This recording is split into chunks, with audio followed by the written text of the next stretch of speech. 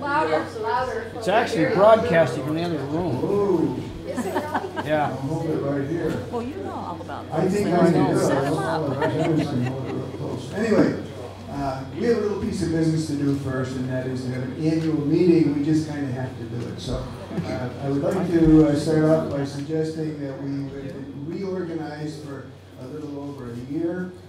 And a board of directors was elected a year ago, and that consisted of Thumper Colombo, Corinne Cooper, Danny Cohn, Paul Carnahan, Jackie Dennison, Mike Doyle, Eric Gilbertson, Steve Rivellini, Catherine Guare was elected treasurer, Beverly Hills secretary, Jennifer Boyer vice chair, and penalty for me stirring the pot was they elected me chairman. So that is the board that this organization is being run on right now. Over the last year, we had several activities. We started with our first annual show and tell last year about this time. We had a Common Cracker exhibit at the Vermont History Museum at the Pavilion, an opening reception for that affair, and we had a program in the fall, History of State House News. We developed the Lane exhibit, and we're going to hear a little bit more about Lane today at the Walgreens window. I think many of you saw that. Our second annual show and tell today, we're going to put a new exhibit in the Walgreens window within a week or two. That's been a very good thing for us. Middlesex Grange Curtain has a bunch of 17 different ads for Montpelier businesses. And Paul Heller has drawn up the history of each of those, a very short history of each of those. We plan to exhibit that stage curtain. And this fall we are planning a Greenmount Cemetery walking tour. So that is some of the activities that we've been engaged in. We're a frugal bunch. We inherited some money from the past Historical Society. We have managed to earn as much as we've spent, so we still have about the same amount that we started with, but dues are a very important part of our income.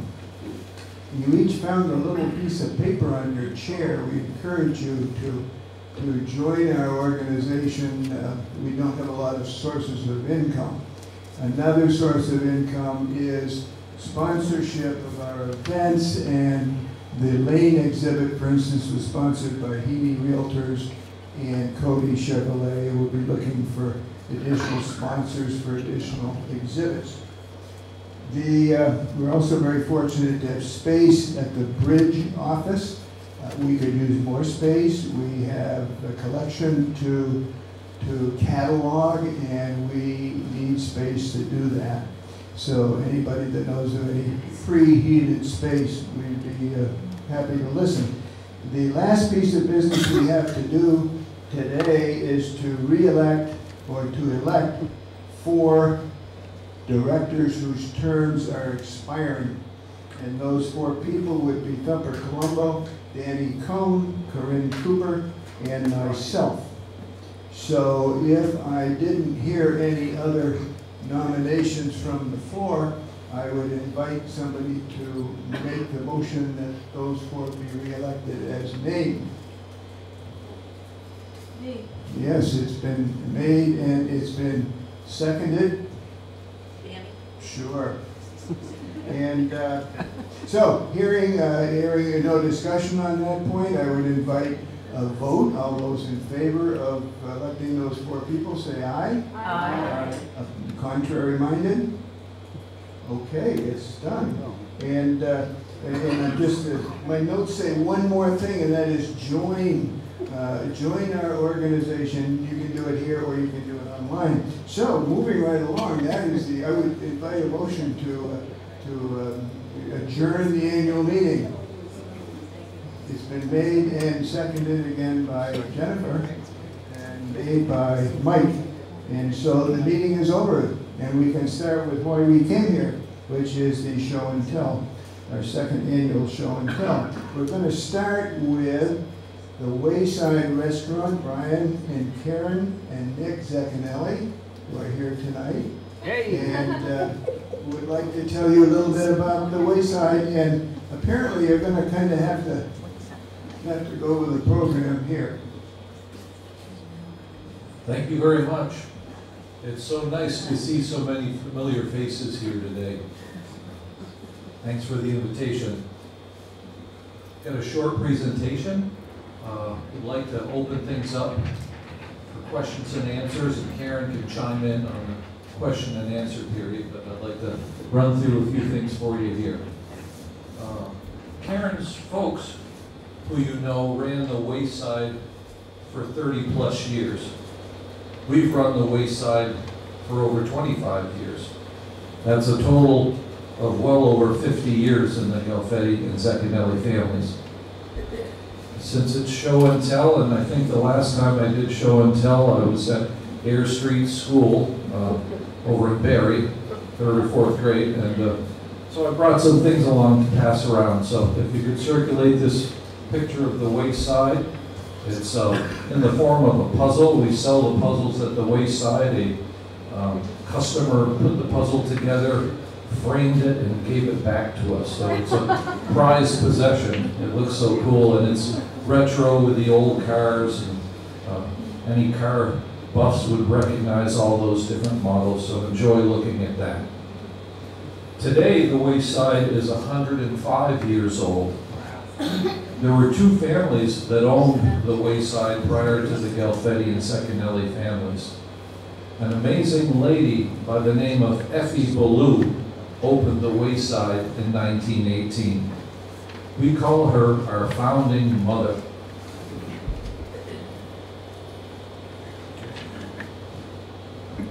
There's a picture of her in 1908, and she opened the Wayside 10 years after that beautiful photo was taken. The United States of America has a founding father, George Washington. The Wayside has a founding mother, Effie Ballou. Effie was a pioneer in the hospitality industry. Imagine her as a woman business owner, and she couldn't even vote in 1918. It wasn't until 2 years after opening the Wayside that she was allowed to vote in 1920. Effie also had a very challenging start to her new business. Only 2 months after opening the Wayside in July of 1918, the Spanish flu pandemic killed over 50 million people worldwide. The city of Barrie was hit particularly hard since a lot of the granite workers had granite dust in their lungs. Her small roadside lunch stand not only survived, but expanded and prospered during the Roaring '20s. The Wayside has also prevailed through the Great Depression and World War II, many more wars, and financial crises. The Wayside's biggest challenge to date was navigating the extremely stormy waters of the COVID-19 pandemic, the Wayside's second pandemic.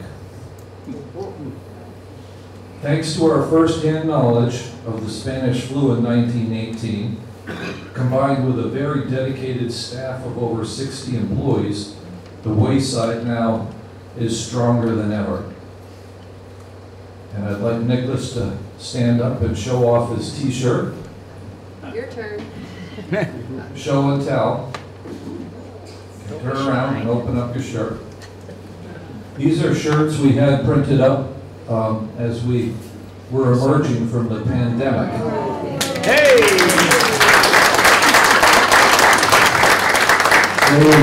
They served as a source of pride and inspiration for our staff that we were Wayside, 102 years strong, and nothing was going to stop us from getting back on our feet. That's right. Thank you, Nicholas. In 2004, the Wayside hosted the biggest World Series party in the area for the Boston Red Sox. It had been 84 years since the Red Sox last won the World Series, again in 1918 when we opened. Yes. That was quite a year. Shortly after we took over the Wayside from Karen's parents, I decided to make a bold proclamation. If the Red Sox ever win the World Series, we will roll our prices back to 1918. Hey! It seemed like a very safe bet to me. And we got tons of publicity for years. However, in 2004, it was time for Brian in the Wayside to pay up.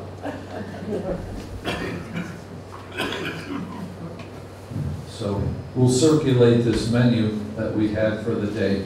Cup of coffee was 5 cents, donut 5 cents, soup 10 cents, grilled hot dog 10 cents, vanilla ice cream 10 cents, and a small fountain beverage 5 cents.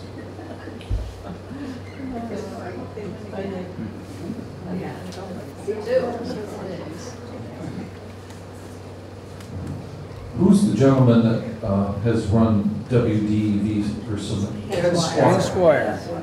And has a reputation for being kind of frugal. And so he was sitting at the counter. The place was packed. Let me finish this thing, and then I'll share that story with you. Instead of the normal 1,000 customers a day, we had over 3,000 hungry Red Sox fans converge on the Wayside for the celebration of a lifetime. It was wall-to-wall people. The minute we opened the door, it was like the floodgates came in, and people were bringing in rubbings of their deceased father from the cemetery that never enjoyed this experience or a victory like that. It was emotional. But Ken Squire was sitting at the counter with a bunch of people, and someone yelled over to him, you know, Ken, at 5 cents a cup, can you buy the counter a round of coffees? It's like 13 seats times a nickel. And he said no. It was a great day. The only real addition we've made in the past 25 years was adding our very own creamery.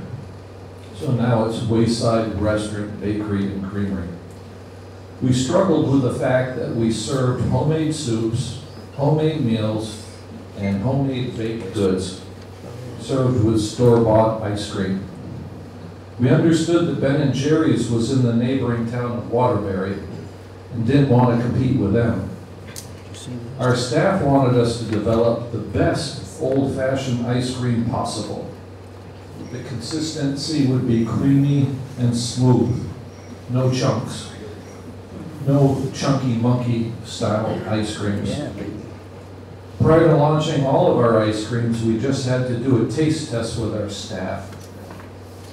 In a blind taste test, 80% of our staff chose our signature vanilla ice cream over Ben & Jerry's vanilla. Mission accomplished. Yeah. For those of you that like happy hours, did you know that we are the only restaurant in America that starts its day with a happy hour and ends its day with a happy hour? So, the first happy hour begins at 7 and goes till 8 a.m. And that's where you get free old-fashioned buttermilk donut holes with your coffee or your breakfast. So that's a happy hour for me. I love those donut holes. Our happy hour at the end of the day is from 7:30 to 8:30. It's the after dinner happy hour, and all desserts are half price. So finally, before we open it up for questions, we want to give you our new brochure, which is connected to our new website, and a postcard for everybody to take home.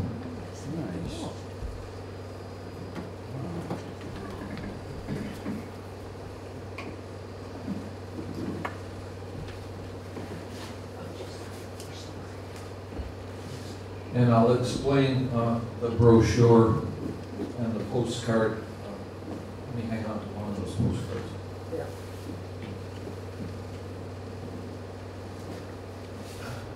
When we designed this postcard, we wanted to put ourselves in a tourist's shoes, and they're always asking, whether it's at the gas station or anybody they come in contact with, where do the locals eat?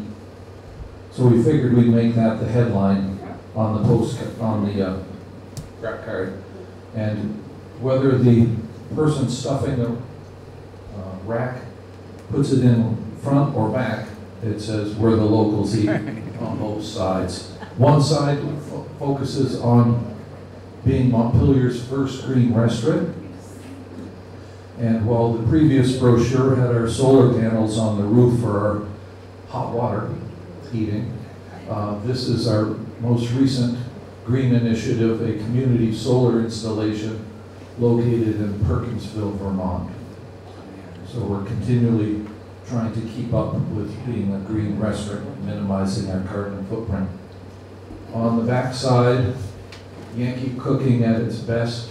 We just got the driveway paved and restriped, and it's looking pretty good. And to keep up with the times, we've got the QR code, so you can take your phone, scan that, and it'll bring you to our new website. And the new website, to me, feels like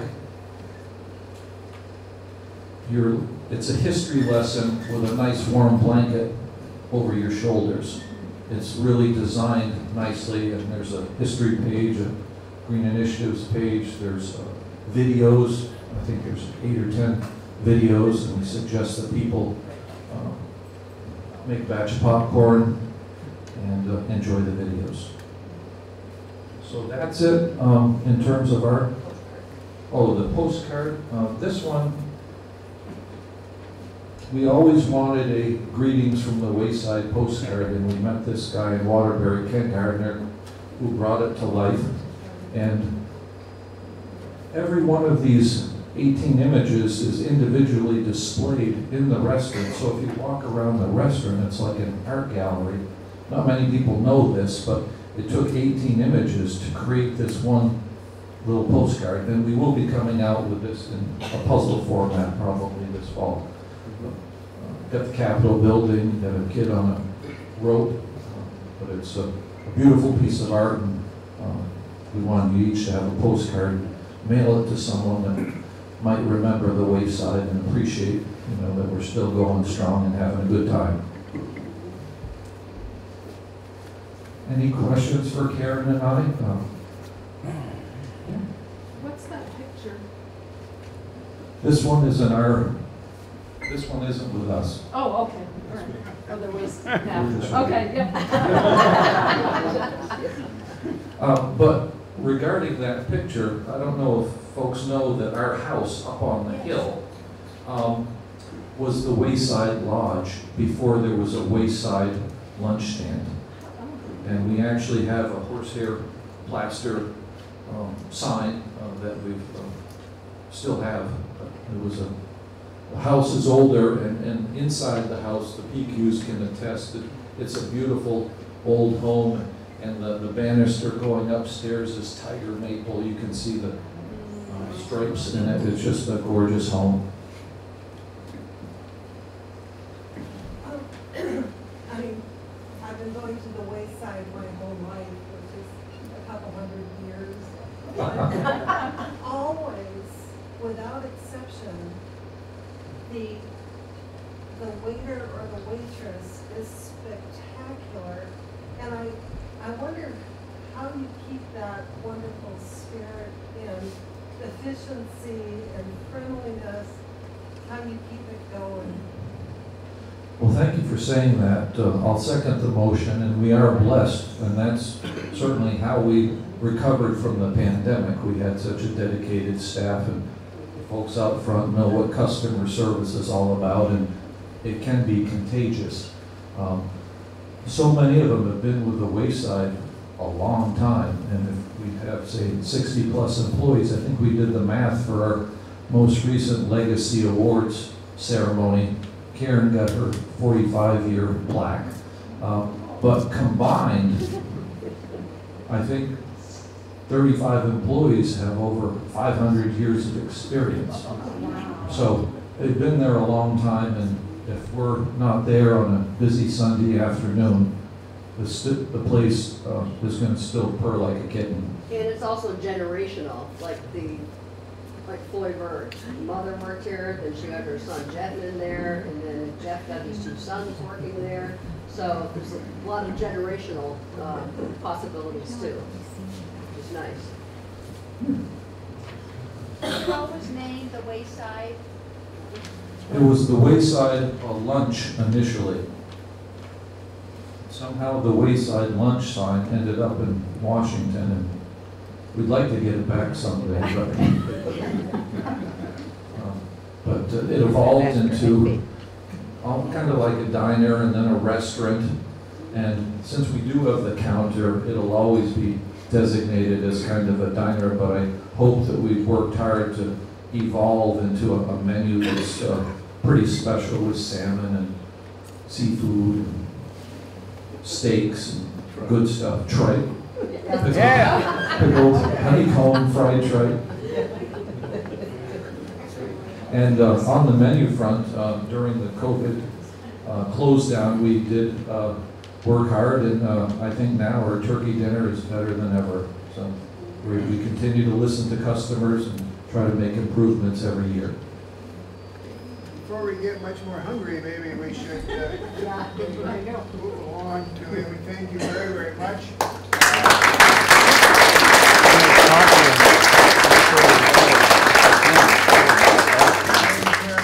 Thank you. Thank you.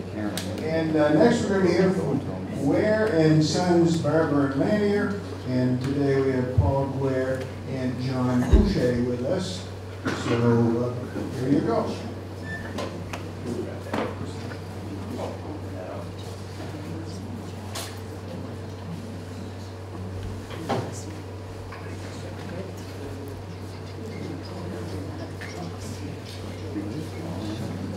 Everyone wants to do a little sun tanning. So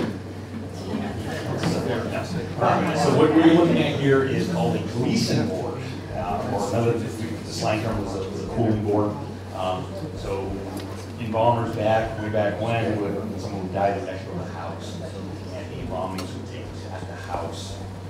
So the energy would go to this thing. Another thing I have is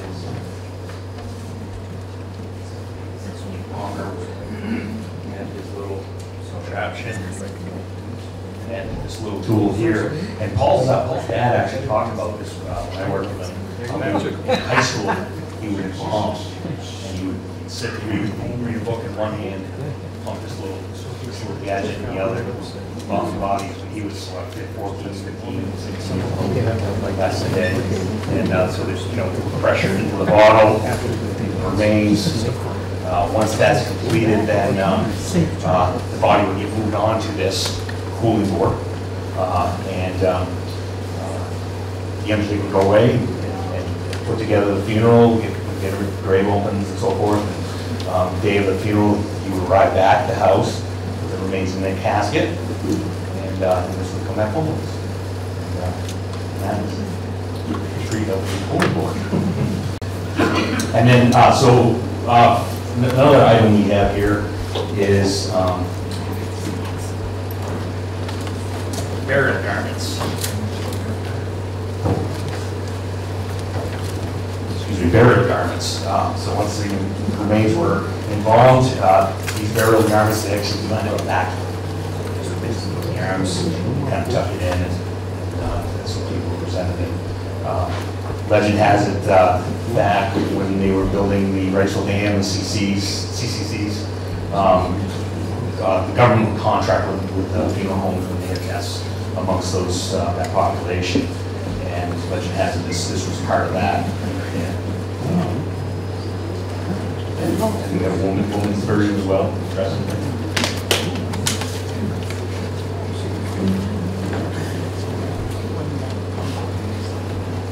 And the last kind of, when I was asked to do this, I went through our attic and tried to grab a few things I thought would be of interest. I have just a registered book of from Margaret Lane back in 1830 and some of the prices that were things cost back then. It was pretty remarkable. I thought that was just kind of interesting. I'm going to hand the mic off to Paul. He's going to talk about the buildings and some of the history of Gordon Sons and so forth.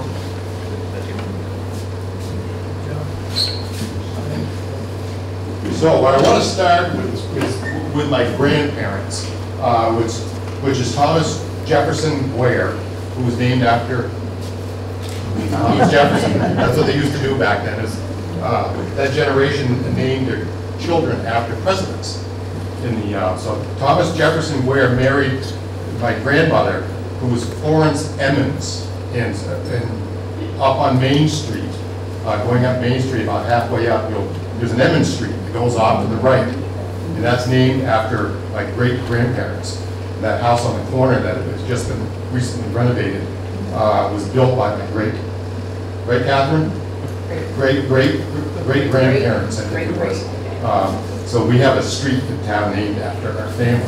But anyway, my grandmother and my grandfather worked for the Ballum Furniture and Funeral Company in Montpelier right after the turn of the century. And they closed. They didn't sell, they just closed. So then they went to the embalming school down in Boston. And my grandmother was asked to go because there was another woman that was going to go to that class. She said that she would go if another woman attended it. And that's why my grandmother went to embalming schools, to be with this other woman in that school in Boston. So she was a licensed embalmer. I don't think she did a whole lot with it, just because of that invitation to attend the school. But that was in 1918, during, they mentioned it earlier about the Spanish flu in 1918, which was going strong at that point. And they actually, on a 3 or 4 month course, they actually only attended the course for 6 weeks. And they were called home because of all the deaths that were taking place in Barre, Montpelier area. So they only there for a very short while. But they worked for Ballums, and then my grandfather in 1921 purchased the Frank Hall Funeral Home that was on East State Street. And started his own business in 1921. And we have a picture here of my grandfather sitting in his office, which his first office was where the mud block was, down here, right at the end of Barre Street. It's an empty lot now. I think it's, help me with what's there now. No, right across the street. Just a bar. It's an empty lot. Tomasi block, that's it. It was the Tomasi block that my grandfather had an office on one side. He had a few caskets over the wall. Tomasi's block, but also it's where Paul Redmond's bakery was. Right. That was his first office. And then in 1926, 27, they needed more room, and they actually bought a funeral home directly across the street here, where my Aunt Claire and my cousin Catherine lived, directly across the street. And they stayed there until 1954, 54, 55, when my father needed more room and moved it over on School Street. And that building, just for historical purposes, that was built in 1892 by the Putnam family from Putnamville. It was built for their, can't think of the husband's name, but the daughter, she was a Putnam, but it was for a wedding present. That was built, and then the people owned that until, I think he died in like 1923, and then another sister moved into it, and then George McIntyre, Dr. McIntyre, probably people know him, Dr. McIntyre owned that, and my father bought it from him in 1955, and we've been there ever since. So the business is 100 and, Barbara Lanninger started in 1918, and my grandfather went on his own in 1921. So it's been in the same family, that length of time. So I'm going to end with a quick story. Quick story. 1984, I went up to Mrs. Leahy's house. Mr. Leahy had just passed that morning, and I went up to see Mrs. Leahy to make arrangements. And I say I was kind of new to this business, and kind of nervous when I went in to see Mrs. Leahy. And so I was met at the front door, and by this nice lady. And son, she says, you'll have to come in and sit in the parlor. Yeah, okay. So I went in and sat down, and she goes, Mrs. Leahy is talking to President Reagan on the phone, and you'll have to wait. Yeah, so that's a true story. But, so I think that's, so we got some other pictures. I do want to mention though my Uncle Paul, who was actually in the business with my father right after World War II, and my other uncle Tom, and then my father was the only one that stayed with the business. Uncle Paul moved on to being more of a writer, other things. Yeah, and the judge. Yeah, he was a judge. Yeah. So that just I wanted to open it up for any questions. I saw you had some memorabilia from Bristol Manufacturing. Those are the garments. Oh. These garments, these are old. I'm guessing these go back into the CCC times, when my grandfather had that contract. There used to be, when they built the dam in the state parks, there was 2,000 or 3,000 people, on those work sites. Obviously they needed that service from time to time, and my grandfather had that service. But these garments would be used to ship bodies back. They'd go down there on the train and ship bodies home. Bristol was the Vermont manufacturer. The primary product was casket. Yes. In fact, there's still a casket that's made and sold in this area. They call it the Bristol. It's made by Florence Casket Company out of Florence, Mass. They named it the Bristol because it's a copy of their casket. Yeah. Yeah. Which house on East State Street was a funeral home at one time? Is it still there? I don't know which one it was. It was behind your father's place, up the street. And again, I'm not sure exactly which one it was. I don't think it was part of the fire. I think it was beyond that. So I'm not sure. But, yeah. Can I add something just that, I'll forget it when I get to mine, so Yeah. I'll say it now. Your grandfather and my grandfather owned the land that the convent and these two buildings here are on now. And it was, I don't know whether it was sold or donated or what it was, but at one point it was, they owned it, and then they built the convent and the schools on that land. And the land, the building that used to be on the corner here was my grandfather's, and that got moved across the street where the sign shop is now. All right. That used to be part of his land. And can I add one little thing to get your brother in trouble while I'm at it? When I was in high school, I was good friends with his older brother, and he used to answer the phone at the house saying, "Where's you stab him, we slap him." Nice. I used to sit there and cringe and think, God, I hope his father isn't home now. He'll be dead.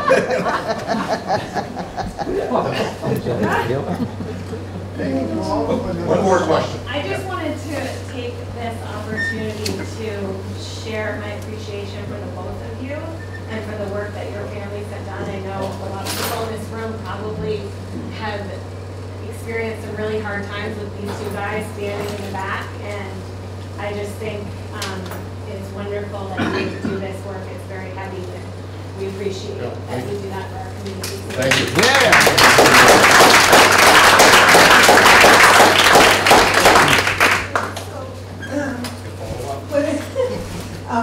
Paul and I made this promise to one another earlier on. If he told his story, I'd tell mine, and we try to keep this completely nonpartisan.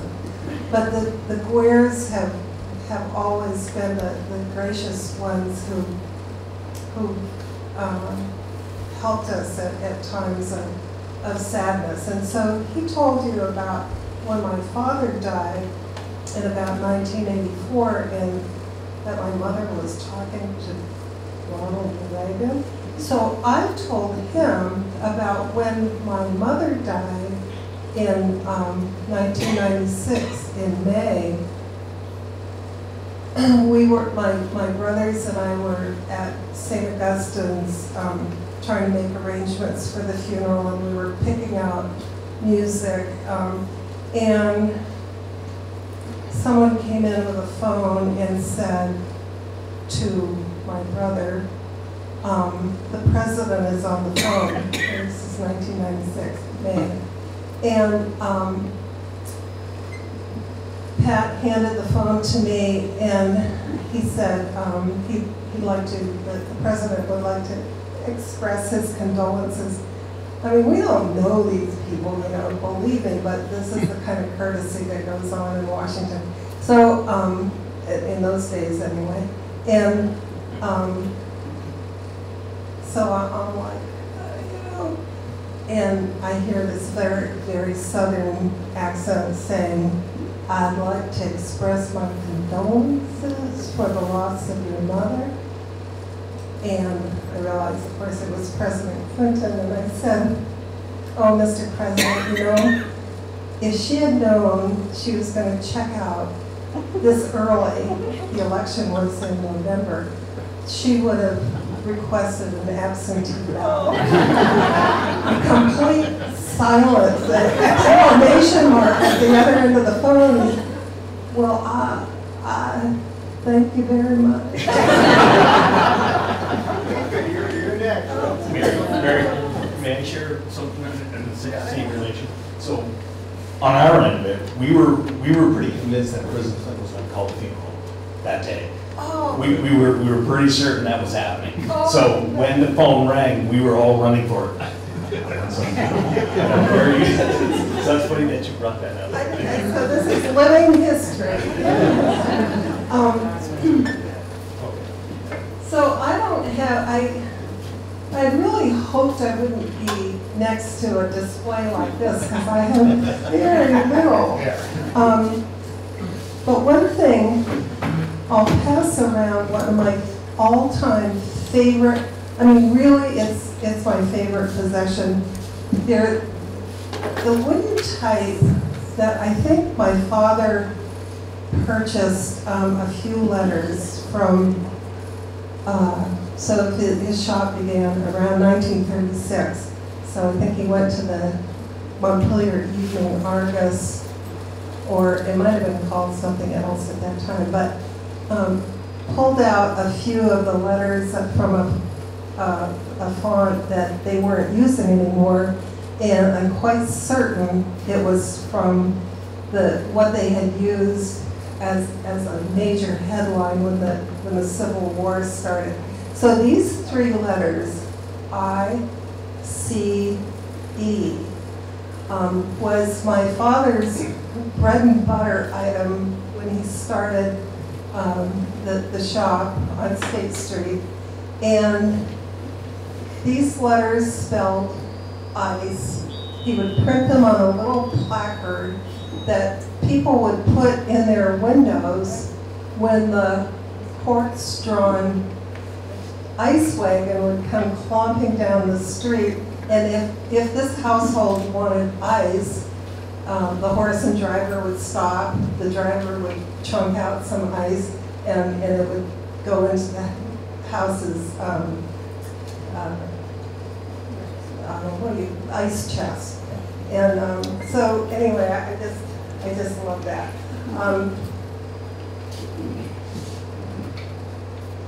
I have just a few items, and I really want to thank the Montpelier Historical Society for giving me this opportunity to get the lead out and kind of clear the cobwebs from my memory. And thank you especially to George for encouraging me to do it.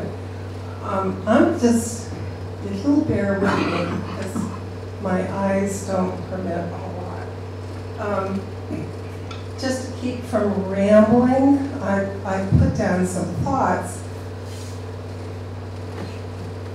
So my memories revolve around the sights and sounds and smells of the letterpress just a kitchen door away from my growing up years at 136 State Street in Montpelier. That the building, part of the building, is now where the Vermont Arts Council is headquartered. Prominent in these memories has always been my father, Howard Leahy, who founded the press in the Great Depression and grew it into the successful business it became. At the time he sold the Leahy Press in the mid-1970s, it was one of the last two letterpress businesses remaining in the state, apart from a very few, very small specialty presses scattered here and there around New England. The other job letterpress was Edson's on Langdon Street, which continued for several more years after my father sold his business and retired. It was there in the Edson press that a very young Howard Leahy worked as a printer's devil and learned the trade. When George Edson, and I don't think that's any relation to the printing Edsons, is it? You're correct.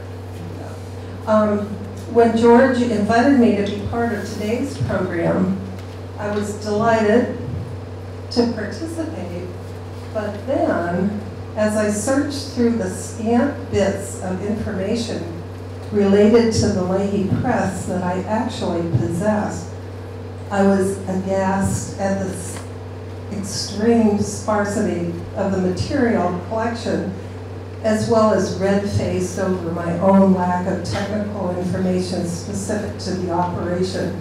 I brought printing books along, really old 1930s editions with little images of the presses that my father had.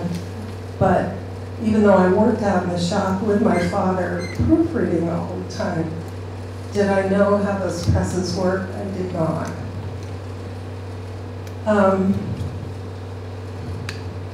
So artifacts from the press are minimal, but the ones I have are precious to me, and I've brought them to show you today. They tell a story about this small, vibrant press in a way that substantiates my memory and furthers my appreciation for my father. In fact, as I collected these few things together and took a closer look at my mother's hodgepodge of a scrapbook, the story emerging for me becomes one of my father himself. It's no accident that so little in the way of relics and testaments to the history and success of this business survive. Such spareness defines this modest man completely. Even though he had a lifelong love of history, my father never saw himself as worthy of being singled out as a feature in local history. He never took himself that seriously. He took work seriously. He took his family seriously. He took his community seriously. But himself, I can see his quiet smile kind of widening on his face at the absolute absurdity of the notion. Still, I believe he does factor into the story of Montpelier, the country's smallest capital. The Depression-era business he created with his wife, my mother, the rich webwork of connections the two of them forged as the business expanded contributed greatly to the city's positive temperament during his lifetime and beyond. So with apologies now for my lack of technical skills, to produce something more professional, more alluringly visual for presentation than this table, I have instead assembled a slender, old-fashioned scrapbook holding the very, very few photos I have relative to the Leahy Press. And for the scrapbook's organizing center, I'm using a quote from Mark Twain, which I found several years ago in a biography of this man, who is arguably America's greatest writer.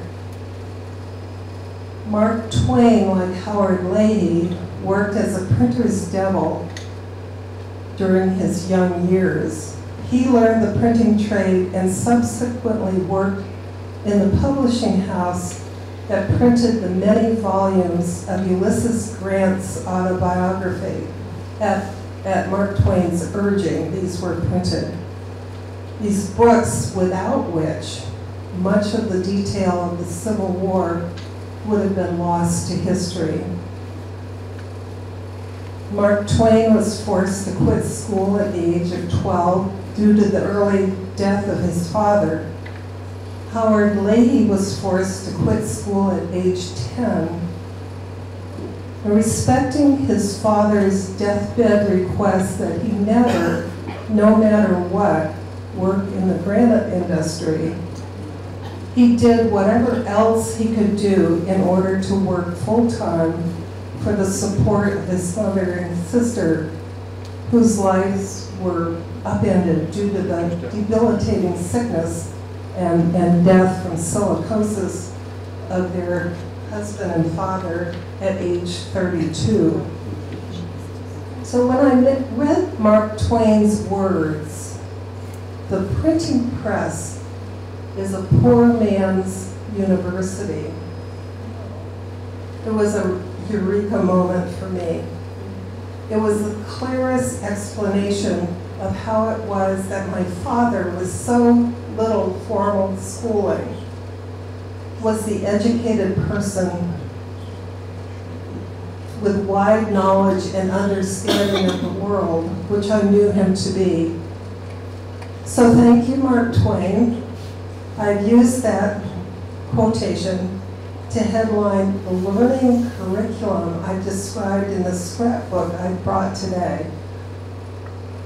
Pursuing such a broad curriculum of lifelong learning and skill building was the daily reality of the Leahy Press for its founder, and somewhat similarly for his family.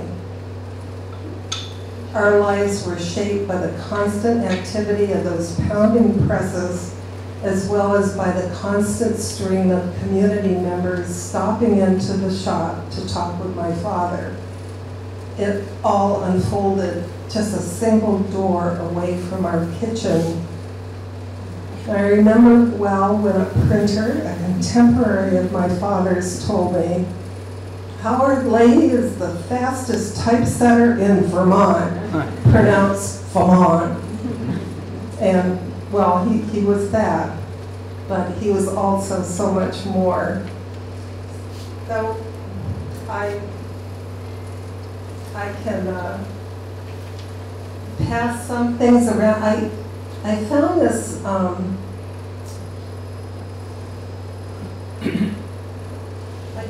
I don't think you can really see it, but it's a cut that he used. My father printed the yearbook and the literary magazines for both Montpelier High School and St. Michael's High School. And I was telling someone earlier that the contract for the job that had always gone to him to print Montpelier High School was ended when the editor of that year's yearbook, who was dating my brother, my brother started dating someone else, and my father lost the and it's what happens in a small house. But anyway, in this little cut, which I'm sorry, you really aren't going to be able to see, and I really can't see. But anyway, it's the junior class of St. Michael's High School, and we all graduated from this building. So we're standing, this is 1962, we're standing by the front door, and it was the officers of that year's class. So it's kind of, I brought it because this is the building. Yeah.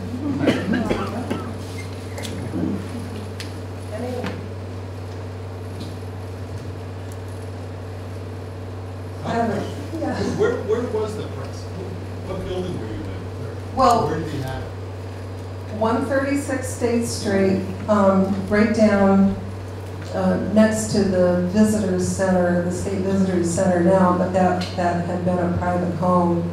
And so in that building is in some of the photos, but my father's shop was literally out the kitchen door. So it was in the back, and at some point in the early 1950s, my father expanded it, so it took up. That's all been torn down now. We were so proud of the addition. Thank you, Mary.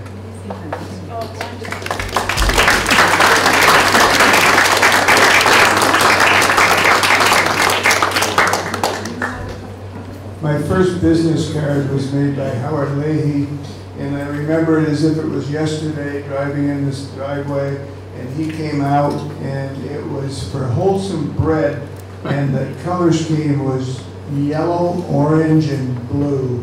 And you can just picture these old letterpress printing presses. The lines were distinct, they were kind of raised, and you just had the picture, it was banged out on something. So I go way back with a Leahy press, and I'll have to tell a Leahy story too. Oh, absolutely. My parents and Mary and Patrick's parents were the closest of lifelong friends.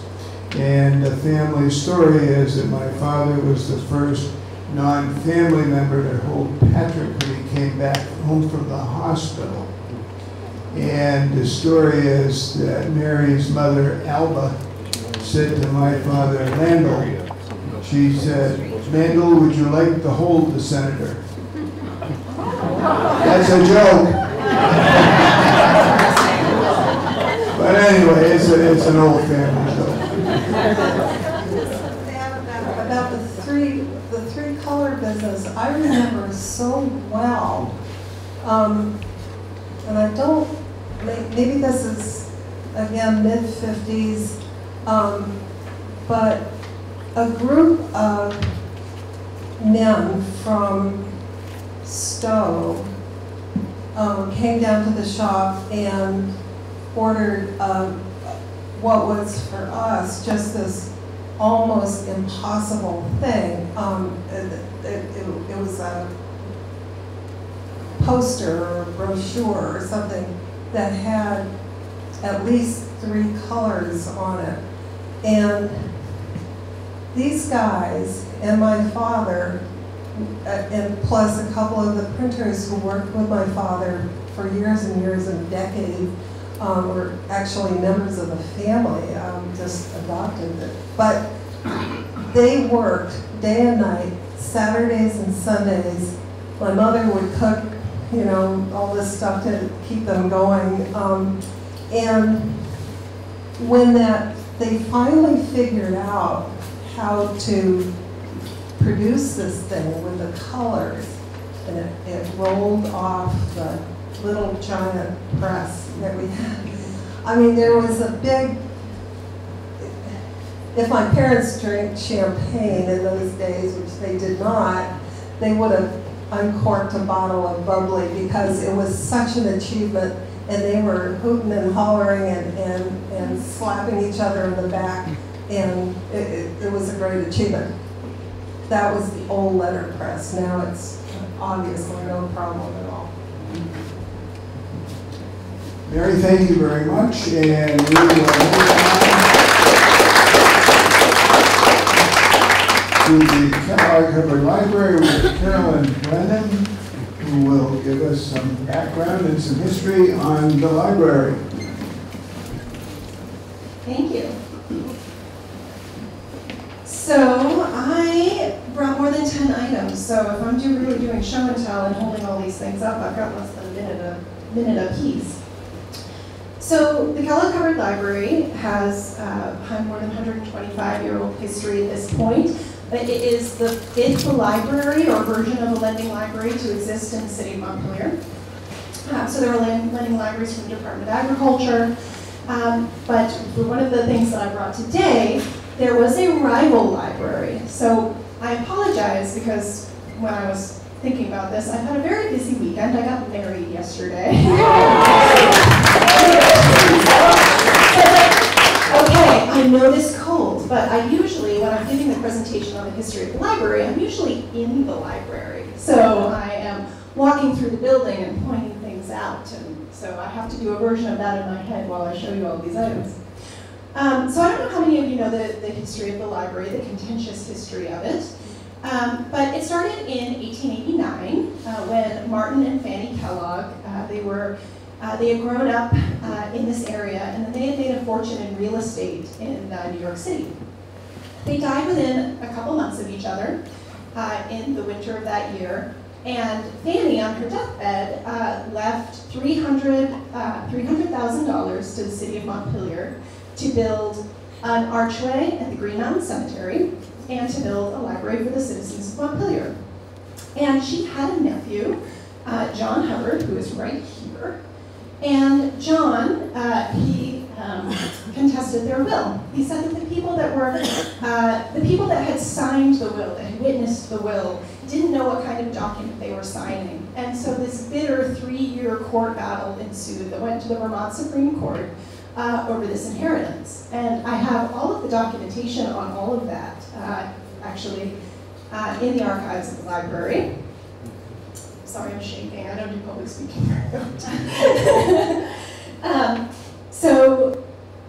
So John, he wins this court battle. It goes all the way to the Vermont Supreme Court, and then he settles, and he says, okay, I will build a library in the city of Montpelier, but I'm going to spend $30,000 on this library.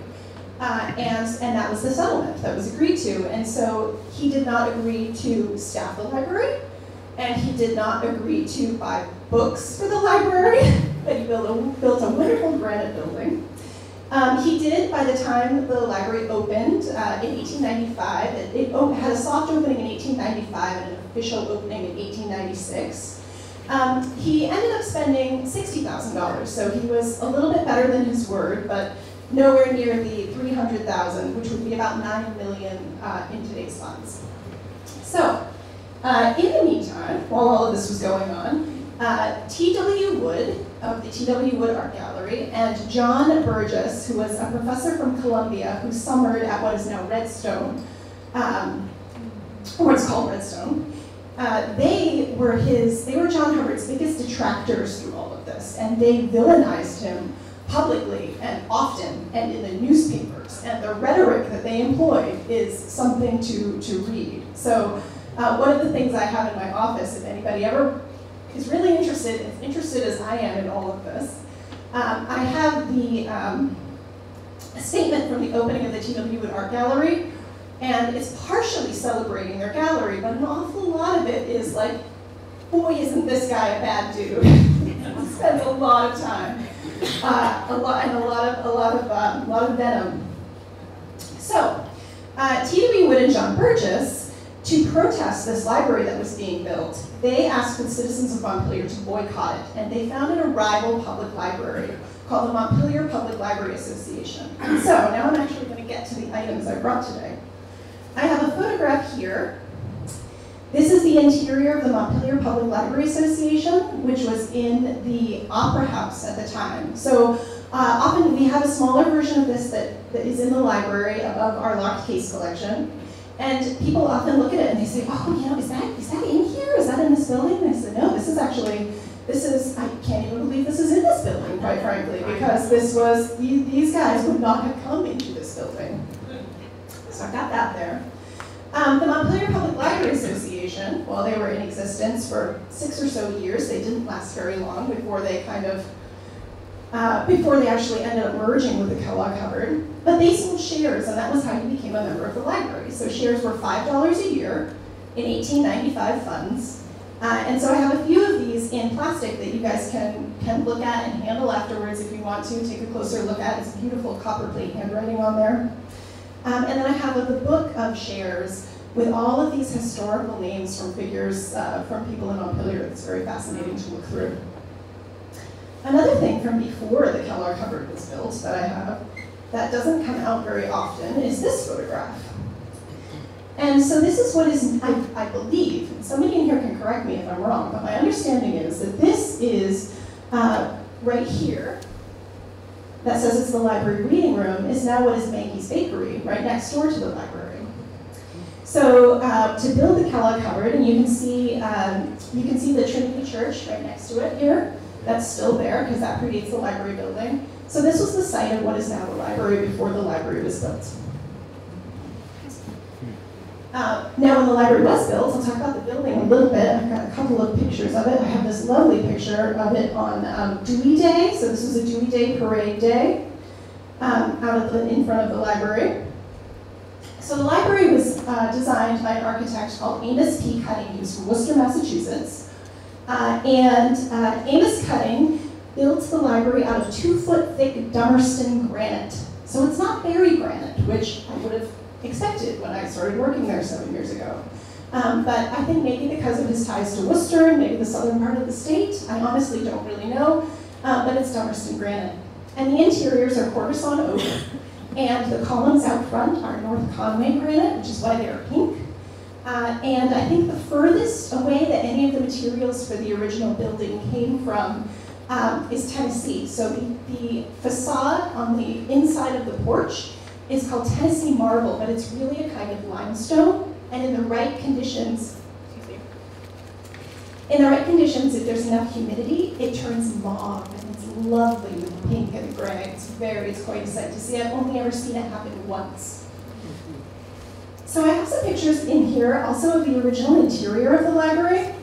And these live in my office, and I love them, and nobody else ever really gets as excited about these as I do. But when you look at these interiors, if you go in the library today, I should have brought like today photos, because this is exactly still what it looks like. It's exactly right. Like you can stand there and look at this image and go, I'm standing in the exact spot this photographer was standing in 1895, and it hasn't changed. And that's one of the things I love about the library. So we still have the curved glass at the desk there. And then this one is in the reading room, and this is still our front reading room, and it still looks like that. And the tables that you see in this image, not the chairs, but the tables themselves, are the tables that are still in the building. They're original to the building. And we still use them every day. They have lots of graffitied names, but don't go in and do that or I'll have to kick you out. I'm also the chief disciplinarian at the library. And then you can see in this one, you can see the original width of the mezzanine area that opens up to our beautiful skylight. So the skylight has been at points covered up and then uncovered again about 20 years ago. And the mezzanine area with the balcony, originally in the library, it went right out to the width of the skylight. And then in the 1970s, I believe,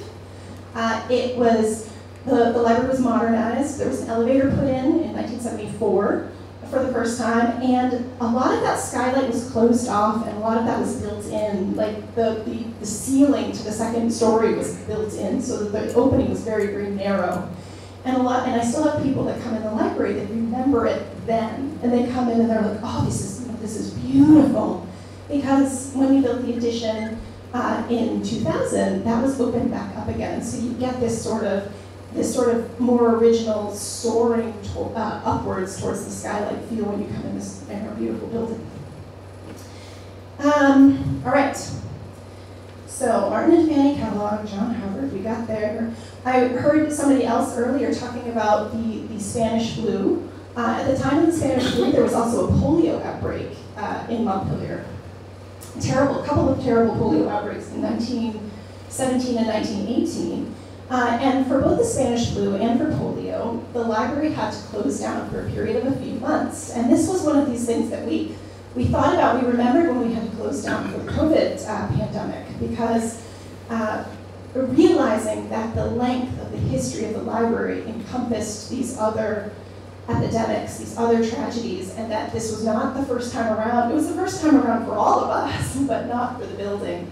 And so the library closed down for a couple of months, and one thing that happened during the polio epidemic, but not during the Spanish flu, was that books that were returned to the library from families that were suffering from infections, those books were burned. So, because they didn't really understand how some of these infections spread. What else do I have here that I want to talk about? I have the history of the first 100 years of the Kellogg Hubbard Library that will summarize this a lot more logically than what I'm doing for you right now. But there are a couple of historical errors in it, which are very fascinating also. And at the back, there's the original articles that were in the was it the Argus and Patriot at that point, or the Evening Argus? Yeah. From when the building opened, and talking about all of these beautiful elements and all of these beautiful materials that went into our original building. I also have one fun thing I brought that speaks to the history of the funding of the library. So the library is a 501c3 nonprofit, which is about 1/3 of public libraries in Vermont, but only about 15% of libraries nationwide. Most public libraries are municipal entities. But we're a nonprofit, and that has to do with that very first founding, with John Hubbard's agreement to the wrangling that went into the formation of the library. But it didn't take very long. I told you earlier, so he built a building, but he didn't staff it, and he didn't buy a collection for it.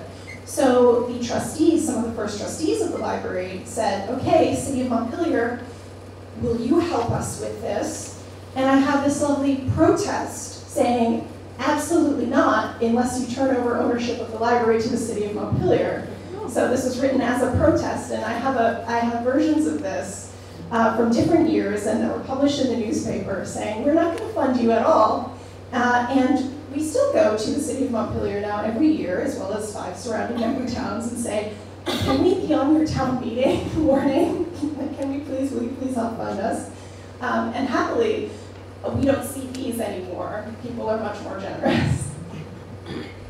And then the last really cool thing I've got is I brought John Hubbard's will. So thinking about this contentious history and this court battle and all of this rhetoric that was going on around the founding of the library and the formation of the building, John Hubbard, in all of this, he died like 5 years later. He died in his 50s. He got liver cancer. He actually fell off his bicycle. He was one of the early bicyclists in town. He fell off his bicycle and he got very ill. It turned out it was liver cancer, and he died at a fairly young age without leaving any surviving heirs. And we have his will, and in his will, he left the remainder of his fortune to fund the library, which is our original endowment that we still have, that we've built on for the last 100 years, 125 years.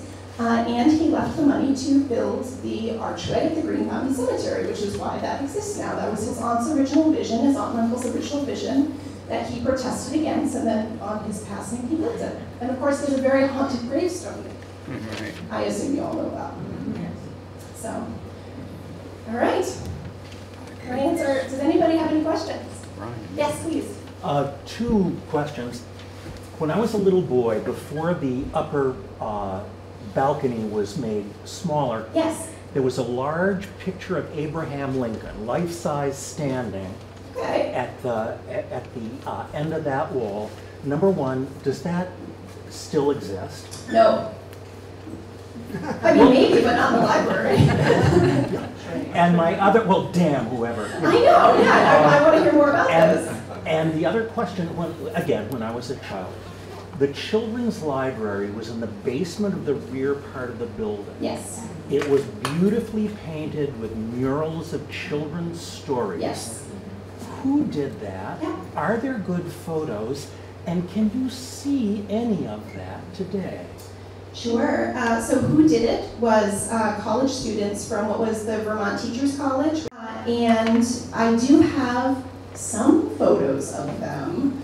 We don't have a lot of photos of them. You know, the library has flooded twice, including the children's libraries. The children's library spaces, well, the first time the library flooded, the children's library didn't exist. But in 1992, the children's library flooded again, and a lot of that was lost. There was a lot of loss at that time. So I don't have a lot of pictures. I do have some. And you cannot see, the basement has been painted, gosh, twice since I've been there. So all of those beautiful children's book murals are long since painted over, and I don't believe any of them still exist. Anybody else? All right.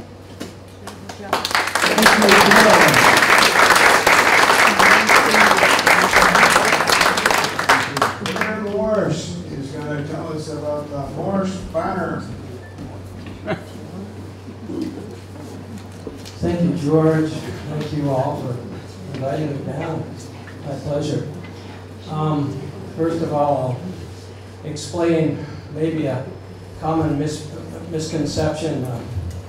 Our place is billed, even in some advertisements around, as having been around for 8 generations. And we haven't been on the same farm, the same place as you all know. The Morse Farm Sugar Shack stands now for that number of years, but the 8 generations refers to as Morses have been in the maple business, have been sugar makers for 8 generations. So it started with, way back in the late 1700s with, would be my great-great-great-great-grandfather, James Morse, who came up from Massachusetts and settled in Cabot, Vermont, and did several things over here. He was one of the first founders of Cabot, and then his son ended up in Calais, Vermont, just over the hill, and that's where the majority of those 8 generation years were spent. That's where I spent the first 5 years of my life, up on Robinson Hill in Calais. And then, well, my grandfather, Sidney Morse, came from Calais down to Montpelier. I don't know how often it would have been back in his time. Not very often, behind a team of horses. And he'd come by the place where we are now. Mr. Bliss owned it. And he'd say to himself, I love that farm, it's flatter, it's better drained, it doesn't have so many ledges, I'm going to own that farm someday. And he did. He was able to buy the farm where we are now. And well, I'm sorry, Grandpa Sidney, but boy, have I found a lot of rocks and ledges. And thankfully, I'm retired and I won't have to look at it anymore. But we have developed a substantial maple name on that place, and I've contributed. My father, Harry, started it off with his charisma and his abilities to please the public and be a sugar maker at the same time. And then my father was handsome, he had charisma, and then I came along and was able to follow his footsteps to a degree and expand on his growth there. So our business is the way you see it today. It stands just over the line in the town of East Montpelier, but I've always billed it as being in Montpelier, which is our mailing address. For obvious reasons, people are going to the capital to see Vermont's State House, and I figured we're so close to that we could entice some of them up to our place which has been the case. We have a lot of visitors up there. Speaking of the Robinson Hill, I didn't bring a whole lot today, and I'm really impressed with the other displays of other people have brought. But one thing I brought is my maternal great-grandfather, Irvin Robinson's sap yoke. You see what a brutal thing this would have been. And it's even got a lot of wear marks on it. I don't know, a lot of use. Maybe his father was behind him with a sharp stick, I don't know. What a brutal way to make a living is carry 2 5-gallon, probably wood stave sap gathering pails on each arm of this thing over my shoulders, and sometimes 4 feet of snow. Oh, so that was for humans? For humans, I don't know if I can even replicate one of the codgers who used to wear it, but.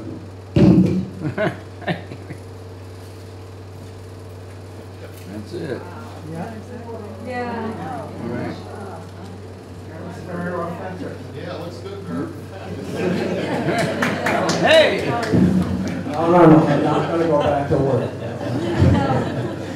When I was young, we had galvanized sap buckets, and we didn't use one of those sap yokes. It was a matter of carrying 2 galvanized gathering pails full of sloshy sap, and trudging through the snow, often with snowshoes. And I've developed a bit of a bad attitude about snowshoes. It seems like some of the people, especially newcomers have moved into Vermont, choose snowshoeing as a matter of recreation. And no. You don't put a pair of snowshoes on until you're absolutely desperate. Snow's that high. And I have used them for gathering sap quite a few times. And then, of course, it evolved into plastic tubing and vacuumizing the whole tubing system, which actually tricks the trees. The inner pressure of a maple tree's got to be greater than the outer atmospheric pressure. So you put negative pressure outside the tree in the tubing line. It thinks it's going to trick that tree into always having greater inner pressure, and it's going to give out sap more at the time. And so there's been some innovations like that, and reverse osmosis, and the things you hear about, which we don't hear about at all today, because this is a historical society meeting. Now, I'm not going to take much longer at all. I did bring another artifact, and I know I wasn't going to be outdone by anyone bringing the oldest artifact, who brought an older artifact than I did. So this one here is, I don't know, how many million years old is this? Or maybe is it a billion years? It's the oldest one here. Nobody But this was written, my grandmother told my wife, my late wife Betsy, the story of this rock. And it is a lap stone that an ancestor of mine, Mr. Barnabas Doty, used in his sleigh. And you know why churches around had box pews and instead of just parallel pews, was so that they could use their lap stone and under buffalo rags in their sleigh to get to church to keep warm. Then carry the stone into the box pew and under the same buffalo robe to warm themselves at church. And this was Barnabas's stone. And his dates were early 1700s to 1759, I think. My wife wrote that date down on this stone. She wrote it for my 2 boys so they would have this is a memento. So, where this stone that is how many million years old was more recently used by a young guy named Barnabas Doty in the 1700s, and he was a descendant of Mr. Edward Doty, who came over on the Mayflower, and they were ancestors of mine. Now, to summarize, I have to tell my own president's story, because Mary told hers, and the Boyer boys told theirs, and I'm not going to be outdone. I put this story in one of the books I wrote, a letter written by President Eisenhower to my grandfather, Sidney Morse, who had sent him a gallon of syrup. And it was a personal letter, and I should have brought the book and could read the letter, but goes something like, Mr. Morse, a group of fine Vermont students recently brought to me a gallon of your maple syrup, and Mrs. Eisenhower and I wish to extend our sincere thanks for the gift of your maple syrup. And they gave him a whole gallon? Why, I haven't seen a president in my whole life. I give more than a half a pint.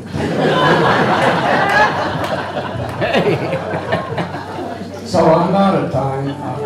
Questions, maybe George will allow.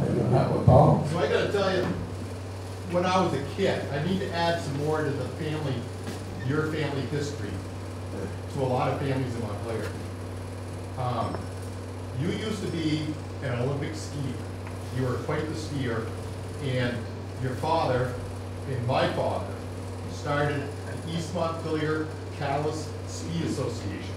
And in your field, across from the barn, used to be a rope tow. It was one of the first ones around. That all of the neighborhood kids would, every weekend would flock to that field. And but we used to remember you skiing down the steep part of the slope. And everybody thought, yeah, look at, he's so good. We ought to be like her. Well, times have changed. Thank you, Paul. Yes, I know your sister Peggy went through one of the pulleys up on the. Thank God there weren't quite so many lawyers back. Peggy's alive and well and a wonderful member of Vermont community. So thank you, Paul. Thank you, everyone, for coming. It's been a great event. Hey!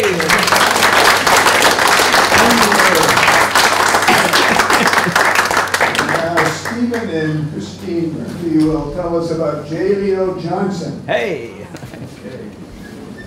I'm Steve Murphy. I, until recently, was a practicing attorney here in town, but I retired a year ago. And it's I'm sorry. So, my grandfather, J. Leo Johnson, grew up, was born in Craftsbury in 1890. He was the son of Martin Johnson, who was a Irish immigrant, and Mary Gallagher, who was from Craftsbury. He graduated from Craftsbury Academy in 1908, and in 1910, 2 years out of high school, started selling insurance and Indian motorcycles in Hardwick. Wow. In 1913, he started selling cars in Hardwick, sold his first car to Reverend William P. Crosby, who was then the pastor at the St. Norbert's Church in Hardwick, who later moved here and was here pastor at St. Augustine for 40 years. So he sold his first car to him. And then, in 1913, he started selling cars regularly in Hardwick.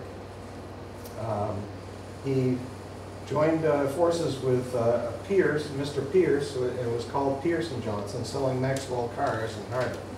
In 1915, he bought Pierce out and was on his own. He then bought a building on Wolcott Street in Hardwick for sales. And in 1920, he purchased a Hardwick Inn and the buildings that were adjoining it. And he turned part of the Hardwick Inn into a sales shop. And I have a picture here that I just got. Actually, I think this might be one of the ones that, where is she? In the back, she gave me this picture, but it's a picture of the Hardwick Inn with all of the cars for sale out in front. That would have been back in the 1916 or 18. No, 1920, excuse me. He married Margaret Stevens, who was an heir to the International Silver Company. And they met in Hardwick because her family, who was from Meriden, Connecticut, a rich family, used to come up, like a lot of people did, in Greensboro and Craftsbury for the summer in their fancy houses up there. And they met and fell in love. And when they fell in love, my great-grandparents decided they would move Marguerite to Seattle, Washington to get away from this guy. Because they didn't think you ought to be marrying some farmer from Vermont, right? So they moved her out there, and he, shortly thereafter, drove across country and picked her up. They got married in Seattle and moved back here and settled here. So, and as a result of that, she was disinherited by her family because she married this Catholic farmer from Hardwick.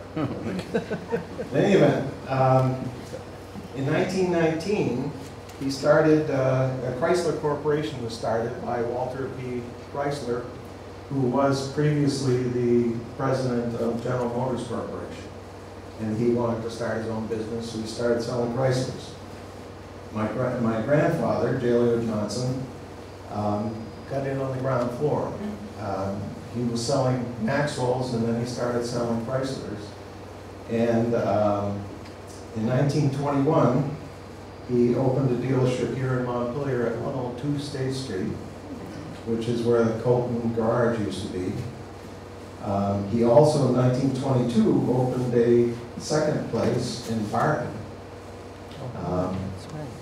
And in 1926, he moved his dealership to a new building that he bought at 84 State Street. This is the original building. This is like in the 1890s. But this is the building which was the Bishop's Hotel, and this was the Village Hall, excuse me, the Montpelier Village Hall. He bought these two buildings, and he also bought what used to be the T.W. Wood Art Gallery, which is the next building up. He bought all three buildings, and he renovated, and I have a picture here of the building after it was redone in 1926. And at that time, Goodrich Furniture was in the one of the buildings that he had bought, and there was a dry cleaning company in the back of the T. Wood Art Gallery building. But if you notice, if you look at the two buildings, you can see that this back Village Inn building right here, they actually left that building as it was, and they added probably a 15-foot addition on the front of it to bring it out to the level of the Bishop's Hotel. But so it looked like a new building, but it was just a false front put on. And so that's in 1926. He also opened a dealership at 86 to 88 St. Paul Street in Burlington. And that then moved to 11 North Avenue in Burlington a little later, where the Burlington Police Station is now next to Battery Park. So between 1924 and 1928, J. Leo Johnson was the sole distributor of Chryslers in New Hampshire and Vermont, and I think part of Maine. And at that time, Chrysler had distributors rather than selling directly to dealers. And so he sold, he was the dealer, and this is a picture from 1927 or 8 of all of the distributors in the United States. And he's standing in the middle there with a lighter color suit. And in 1927, he sold more cars than any other dealer in the United States. And that's in Vermont. Wow. And I don't have that article with me, but I did read an article from the not the Times Argus, but the Argus, Right. in the 1920s that said that in 1 year in the 1920s, he sold $10 million worth of cars, and that included repairing cars and whatever, but $10 million of sales in 1920. It's a lot of cars. So from 24 to 28, he was the sole distributor.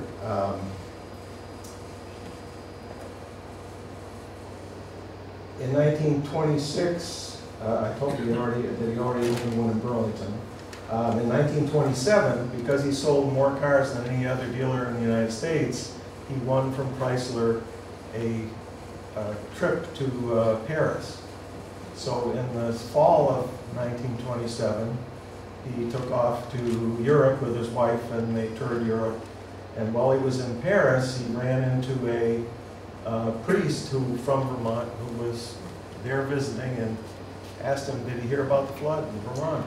Oh, wow. And so he was over there, and my sister told me today a story that I have to tell you too. My mother was here because they were in Europe, and he and my uncle and my mother were here in Montpelier. She was a young kid, and she was waiting for one of the people from my father's dealership to pick her up to bring her back home, because they lived on Liberty Street at that point, where I now live. But up the street, they lived next door to the Edsons on Liberty Street.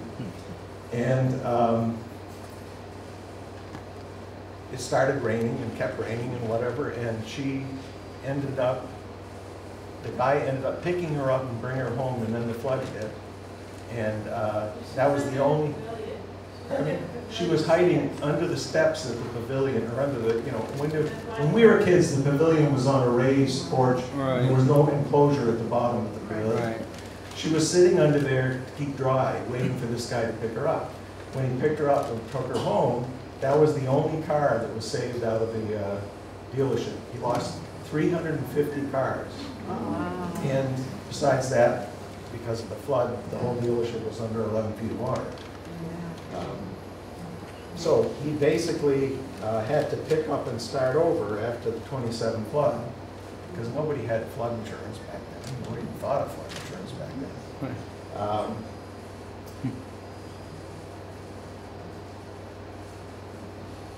So according to the newspaper article that I read, there was $120,000 in damages done to his business during the flood, which in 1927 was a lot of money.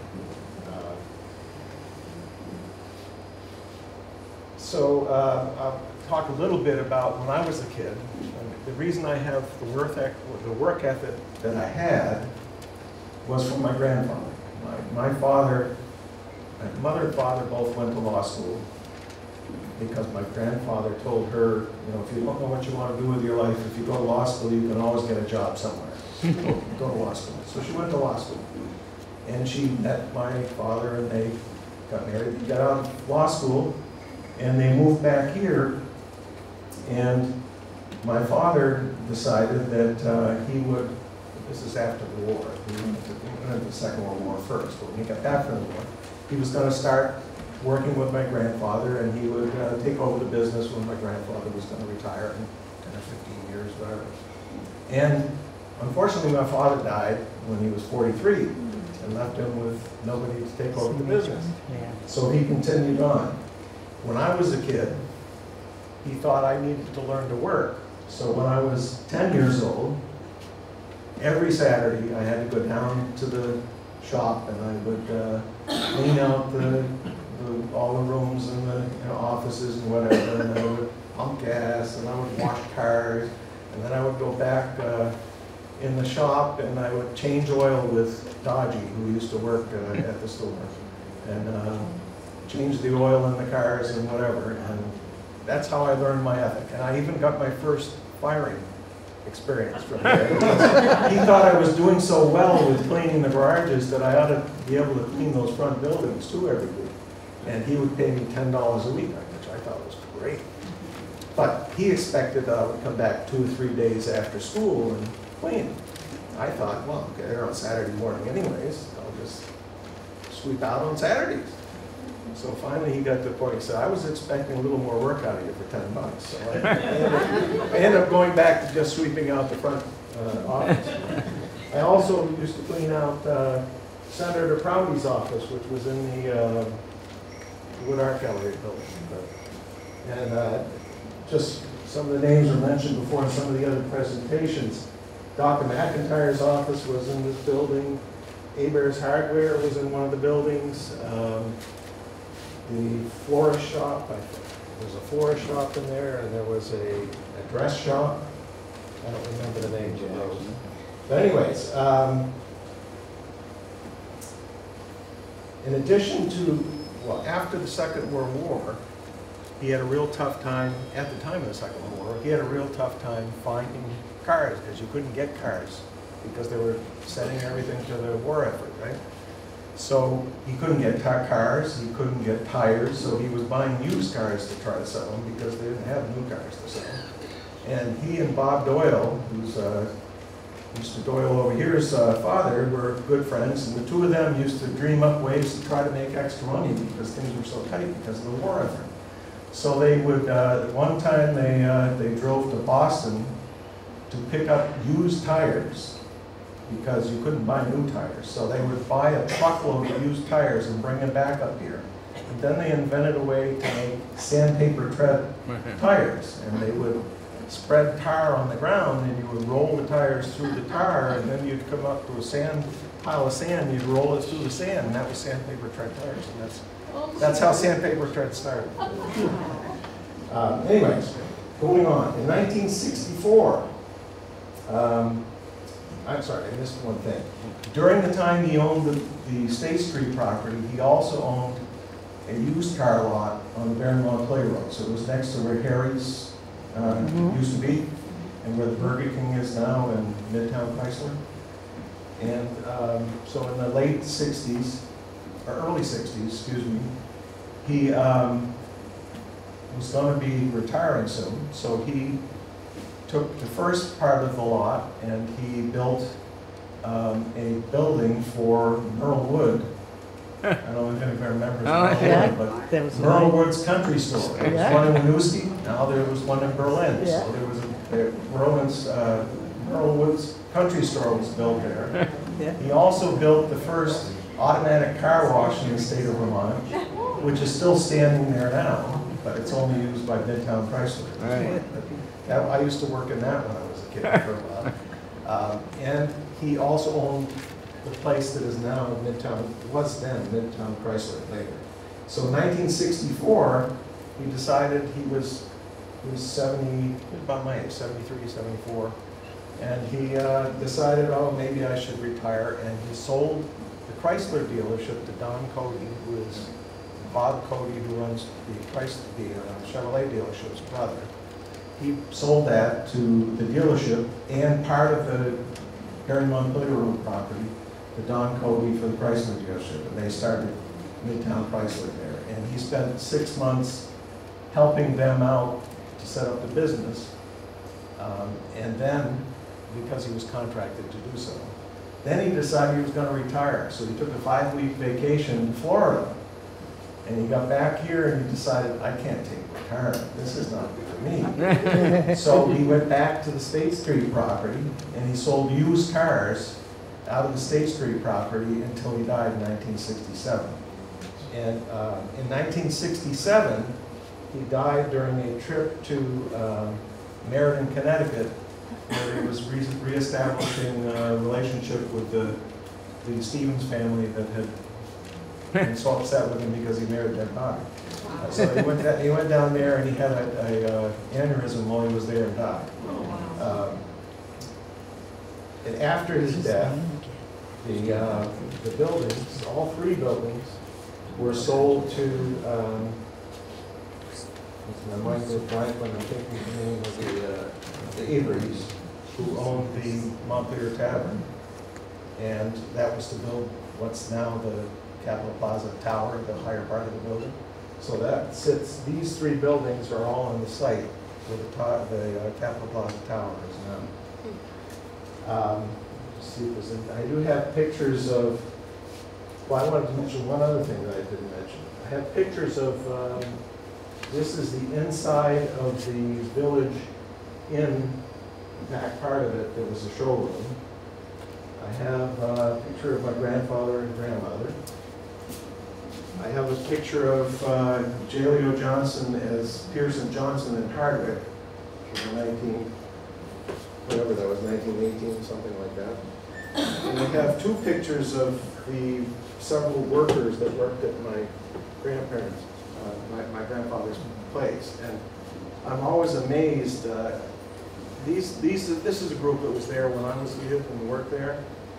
And everywhere I go, I meet people that used to work for Jaleo Johnson. And I never met anybody who fought poorly. He was always a nice guy. I'm not saying he was an easy guy to deal with. Apparently he could have sold a water bottle to somebody who was, didn't need to be drinking, but whatever. He was quite a salesman. But all of these guys I knew all the way through it. Even when I was in college and came home to work, I worked at Allen Lumber. Some of these guys were working at Allen Lumber when I was there. People that were, Bev Hill was here. Her father used to work for my father. I don't know if actually, did Bobby Doyle ever work for him? I knew that he started his own business after, but he would work for him originally. And a lot of these people, when he came back after retiring for 5 weeks, he had the garage, you sold used cars, and Wendell Lamell, who's in one of these pictures, who later had the Tavern Garage, I think, at one time, and then he had a garage in Middlesex where what's the name of the place that now is a hamburger shop there on the side of the road across from The filling station? the filling station. That's right. He owned that filling station there later on, but he came back. He was the only employee at that point. At one time there were 70 or 80 employees, but when he died there was one employee, and that was the mechanic who was one of them. Wow. I think that's all I have. Any questions at all? Yes? Often wondered what his first name was. Joseph. It was Joseph Leo Johnson, but apparently it's funny because why he never called himself Joseph? I don't know, but same thing. His son was David Paul Johnson. He was always D. Paul Johnson his whole life. I always called him Pop. Yes. Very curious, what was the village hall to the, on the right side there, and had that been built as the short-lived second congregational church? It looks like it could have been from the looks of the top, but I don't know. I thought the village hall was a meeting hall for people in Montpelier, but that doesn't mean it wasn't a church previously. I think it was. It could be. I mean, it has the right side, the right shaped windows, and it has a, kind of a steeple on top. But that, at the time he bought it, that was a big open hall. And I remember when I was a kid, if you walked from the back where all of the repair shops were and all that stuff, and the sales rooms, you could walk up the back of this building on a big ramp, and that big open space was up there where you stored extra cars. Okay, thank you. I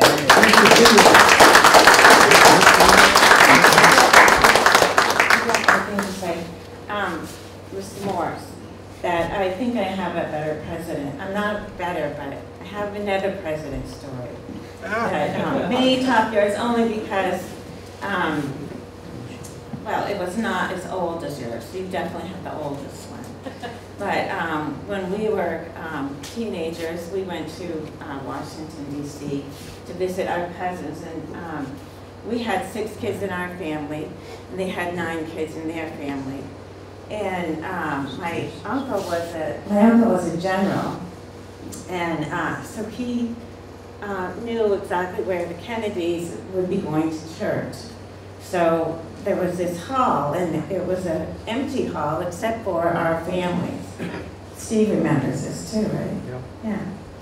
And so when we got to the church before the Kennedys did, but we all traveled, we all went up to the front of the church thinking, of course, he's going to be in the front. So we filled the whole hall all the way across with that many kids, right? We're the only ones in there. And we're all waiting and waiting for them to show up.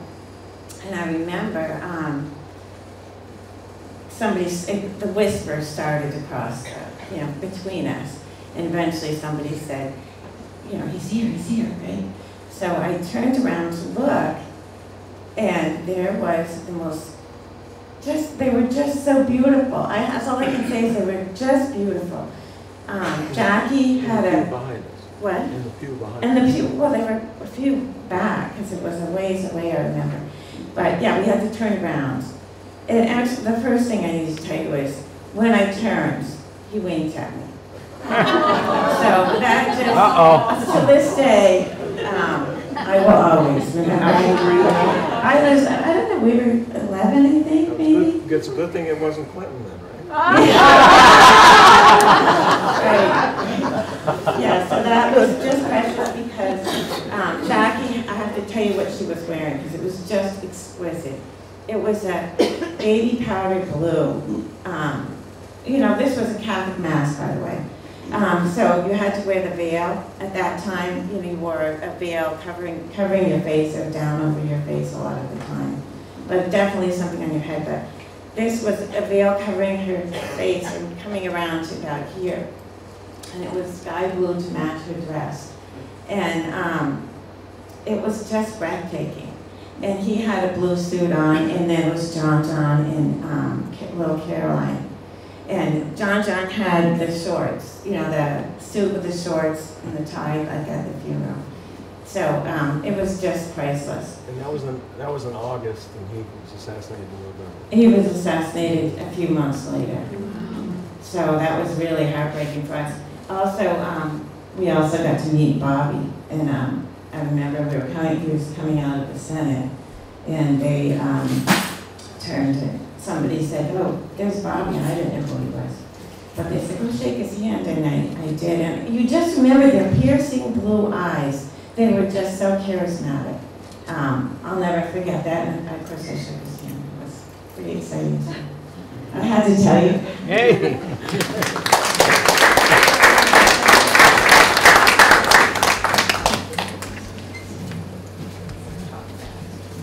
Okay, I am next to the last, so I'm going to make it short.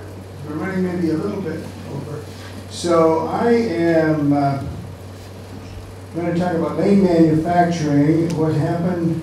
Well, most of the story I'm going to tell you is why we're talking about lane manufacturing. And so the story kind of goes along like this. About 5 years ago, I was with a local gentleman, and he said that he had some artifacts from Lane after the fire when they were cleaning up. And he had some, didn't even know what they were, but someday he'd like to put them on exhibit somewhere. That was the first clue that I had that maybe that was something we'd do someday. And then the next event happened last July when a hippie mushroom farmer, hippie is a good thing, wrote this email. "Hello, I live in northern New Hampshire near Colebrook. I've uncovered a seemingly very old sawmill buried in the ground. The sawmill was produced by Lane Manufacturing, Montpelier. It is stamped Sawyer's favorite." Anyway, quick story was that I got in my vehicle and drove to Columbia, New Hampshire, and looked at these pieces of this Lane sawmill. One of them is sitting right there. I made a later trip, and he loaded that in my truck alone, and that says Lane Montpelier, and that was kind of the piece I wanted because of its identification. And so the next thing that happened was that we determined there was a mill, there is a mill, the Garland Mill in Lancaster, New Hampshire, and they are actively using a Lane mill regularly to do post and beam construction for post and beam homes. So this was our next exposure to Lane. The next thing was the Robinson Sawmill, and many of you know about this already. but in Calais there is an antique Lane sawmill that is being reconstructed, and I made connection with Chuck Storrow, Larry Gilbert, and others on that. So that was the next Lane connection we had. And then Brooke Page, who's here with his wife Donna, an inveterate collector, lent us some papers from Lane Manufacturing that he had purchased from a picker. And so now we had even more materials. We had been planning to produce an exhibit at the Walgreens window, which we did do last November. And I'm thinking that many of you have seen it because we got tremendous feedback on that. So that's kind of the follow-up here. These banners are part of what was in that display. Let me just talk quickly about the timeline of the Lane manufacturing. And I want to make, before I forget, we have a Lane with us. Priscilla Lane Alexander is sitting right over here. So Dennis Lane, the founder of the company, we still have Lanes 5 generations later in Montpelier. So Dennis Lane was born in 1818 on East Hill in Barrie, moved to Plainfield at age 26, and in the 1850s was logging with his brother in Marshfield in an area that became known as Lanesboro because they were so active in that area. And in 1850s, during the 1850s, he invented the Lane lever set sawmill. And he found that the inconvenience, inaccuracy, and imperfections of the machinery for setting the log forward led him to investigate the matter.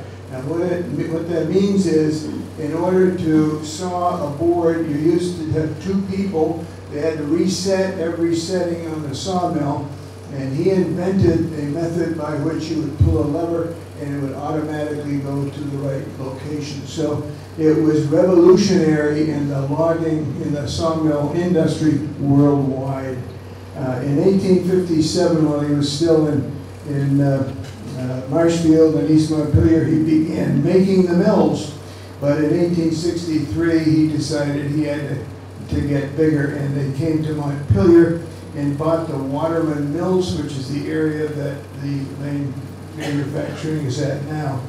These same mills were first settled by Jacob Davis, the first settler in Montpelier. Jacob was granted this land by the original proprietors under the condition that he build a sawmill and a flour mill. And that is the importance of that area of the mill. In 1867, a Pearlie Pitkin joined him. He had been a quartermaster general in the Civil War.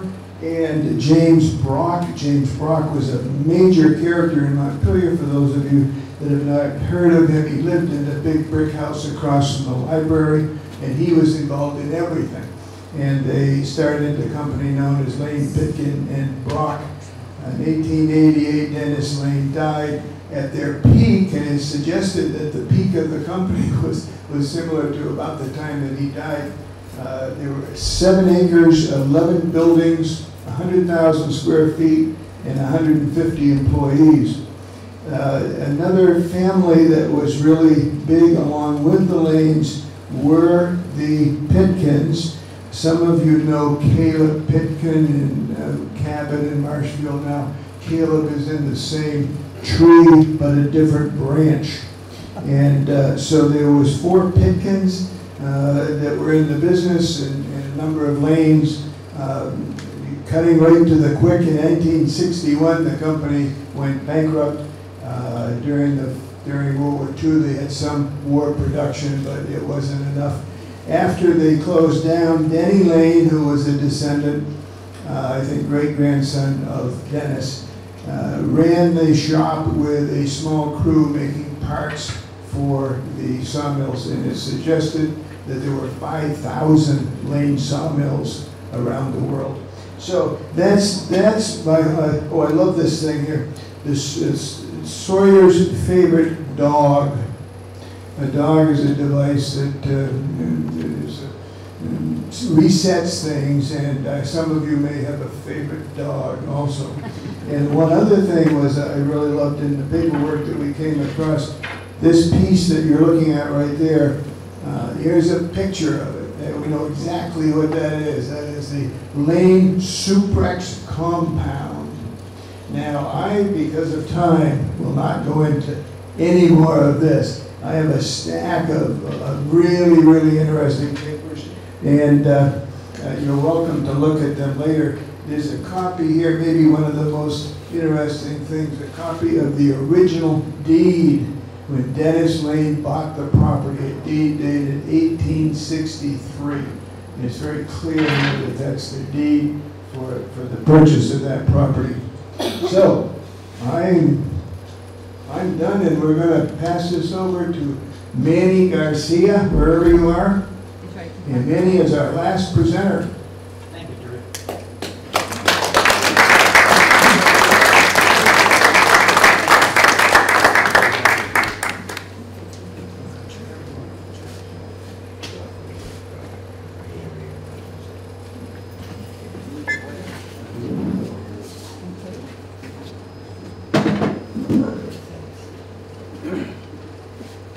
I was born on the south side of Montpelier, and some of these photos here show just various thoughts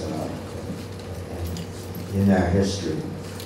The south side of Montpelier was sort of known for granite dust, smoke, a lot of noise. I recall as a youngster, I used to be able to look out my window across the river, and I could see the little steam engines. And I mean steam engines. They were the little saddle tanks that would go up to the quarry and bring granite down to downtown Barrie, or also to Montpelier, or points beyond. It was an interesting place to grow up if you like this sort of stuff. But what I want to start out with here are two folders, two boards that I have here that indicate the history of two of the bridges that we had in Montpelier. And this first one was the history of the Main Street Bridge. Can everybody hear me okay? This right here shows, this is an artist's depiction of the first bridges that spanned the Winooski from Montpelier over to Berlin, and then from later on from Montpelier over to parts of Montpelier. The first bridge was a trestle type.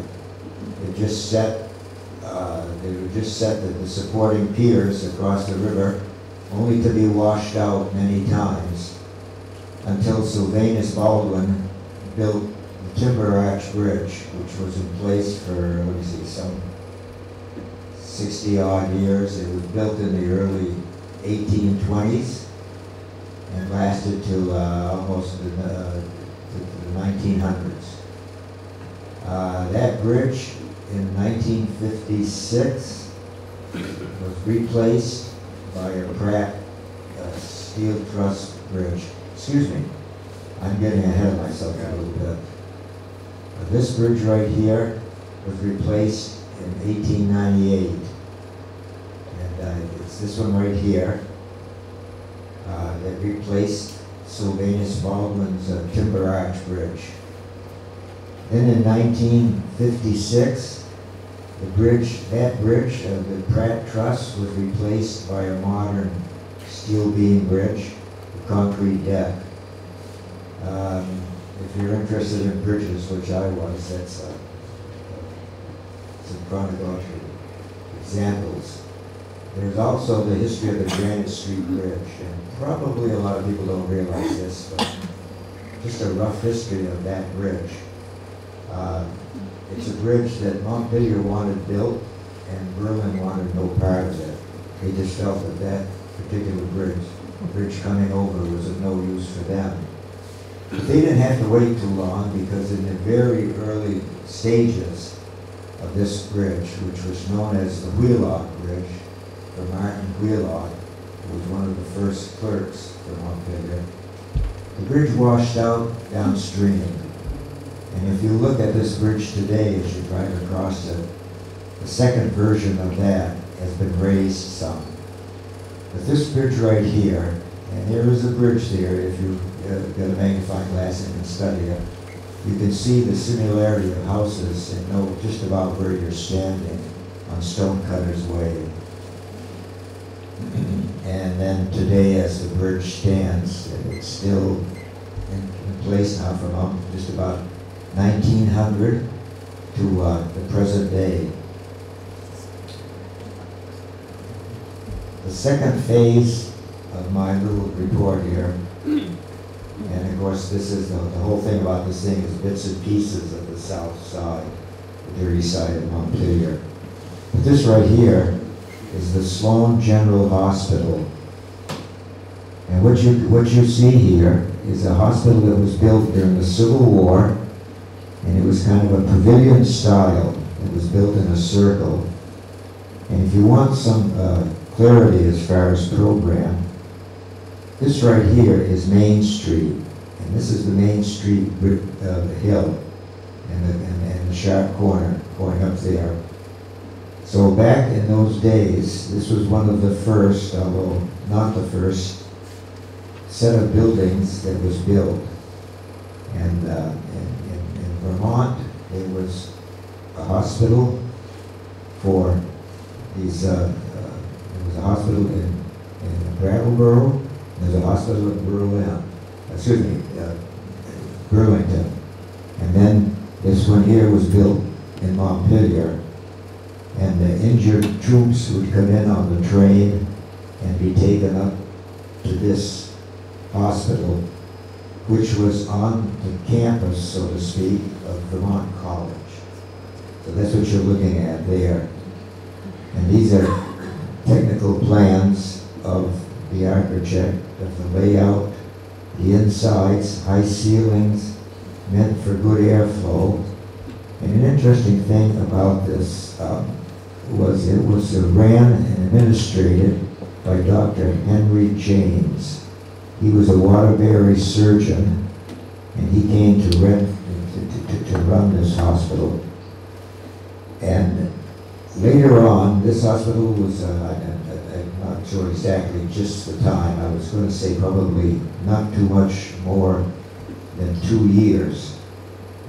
This hospital was replaced by the building on College Hill, and also some of those buildings in the right side of the board were part of the original hospital for the Civil War vets.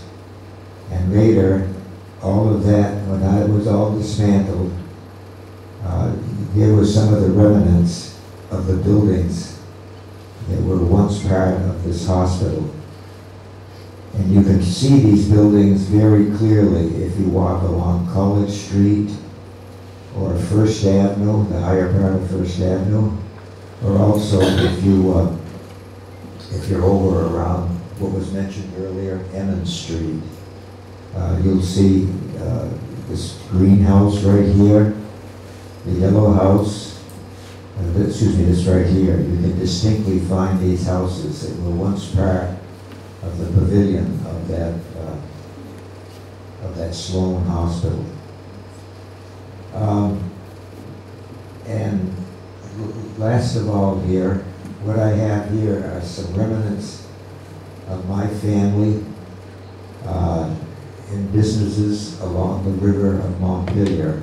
And here again, the chief thought here was focusing on granite. This was my grandfather, Harry Bertolli, with his wife, and this is his first granite plant that he built coming over from Carrara, Italy. And this granite plant, inside this, if you have a magnifying glass and you can look closely, you'll see the statue being built, carved of Little Margaret, famous person in the Greenmount Cemetery. But here was little Margaret, and there is a house up on Tappan Street in Montpelier.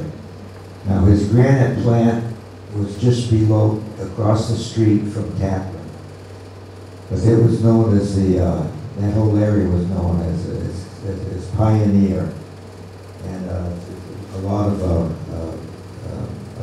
Italian immigrants had come there to settle. My grandfather had his own business in that area, and he would get a call in the night and say that there were some migrants that had come into the Montpelier station, and he would take a horse and buggy and go to Montpelier from the Pioneer area and bring these people home to his house, and then later to supply them with jobs.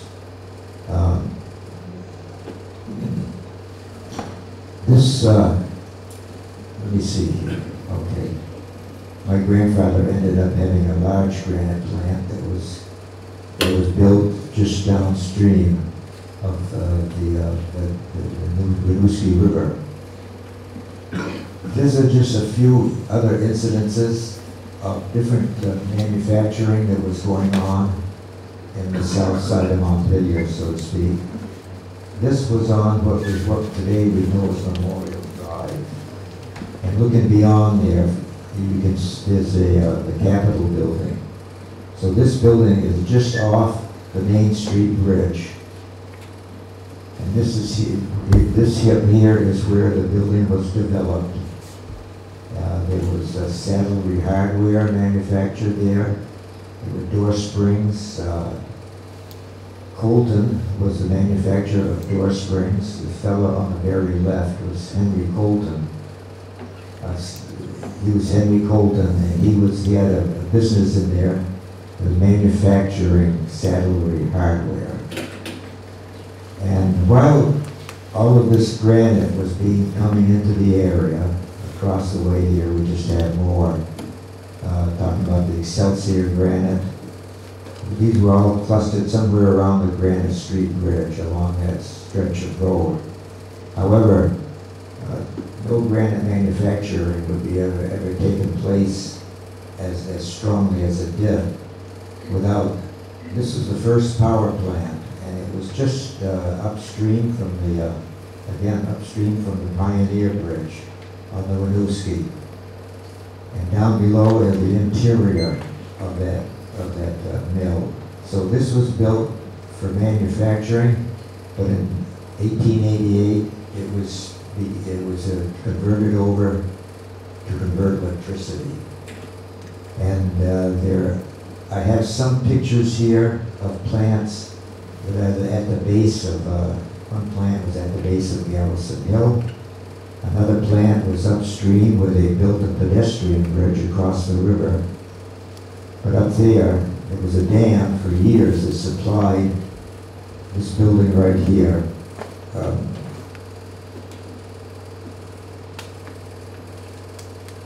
are very ornate little buildings, and Corey, Devitt, and Frost were the businessmen that foresee that.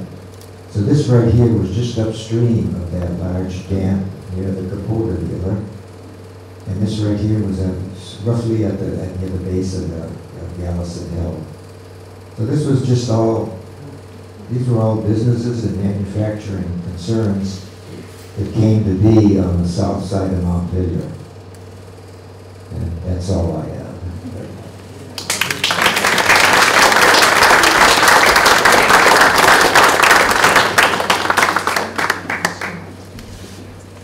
Manny is our historian extraordinaire and has done a tremendous amount of work over the years, written articles, done a lot of research, and we thank Manny very much.